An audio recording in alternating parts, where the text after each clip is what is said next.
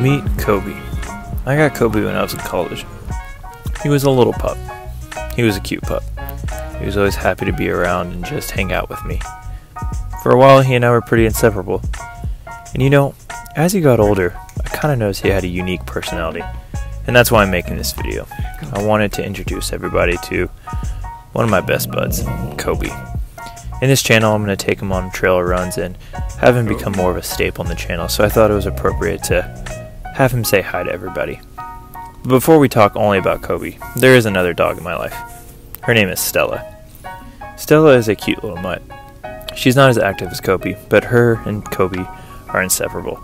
They're always lounging around the house together. If one is sleeping, the other one is sleeping right by them. And honestly, they're the best duo in the world. But let's talk about Kobe. Kobe's just happy to be running and playing fetch. If he's not playing fetch, he is just running in general. Sometimes, though, he does get distracted. And that's probably one of the funniest things about Kobe. If he's not playing fetch outside, he's distracted by wanting to hunt something. When I mean hunting, I mean always wanting to hunt something.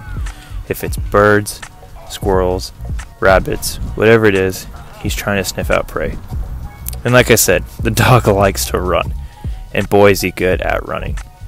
You know, from the get-go, Kobe's also just been a runner. I got this video of him as a puppy from the breeder, and as you can see here, he is a runner at heart, exploring and kind of doing his own thing. At home, though, he's a different dog. He's just hanging with mom and I, chilling, being cute, and he loves to cuddle. And when I mean cuddle, he cuddles. But that's Kobe. I want everyone to meet him. And yeah, be on the lookout. He's going to be in some more videos, and thanks guys. Talk to you soon.